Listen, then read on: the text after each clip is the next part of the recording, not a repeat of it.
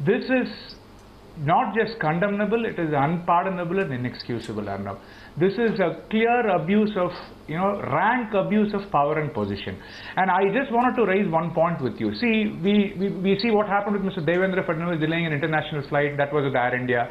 Then you saw how Kiran Rijiju offloaded 3 passengers when he and, Deputy Chief Minister of CM had to take an Air India flight. See, the problem here, right, you rightly said, it's with the national carrier. And these people behave, especially MPs and MLAs in political class, behaves like they are, feudal lords with a feudal mindset, where they think they can intimidate, browbeat, bully, bulldoze. Yeah. So that these government officials quote the line, and they treat Air India like a private fiefdom and a personal playground. I will really just, I think you mentioned many times, Arnab, that wanted a legislation. Let me just make one thing clear.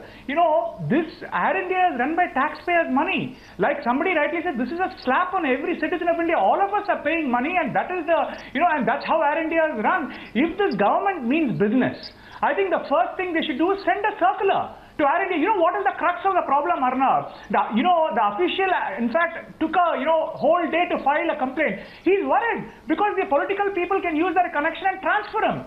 They can even kick him out of a job. It's absurd. It's absurd.